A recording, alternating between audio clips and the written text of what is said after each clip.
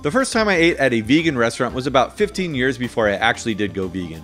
And back then I mocked vegans and I thought they were goobers, but I'd gone with a vegetarian friend who swore it was delicious. And on the menu was something called a vegan pulled pork sandwich, which was made with jackfruit. And I'd never heard of jackfruit, but I was intrigued as they said it was their most popular dish.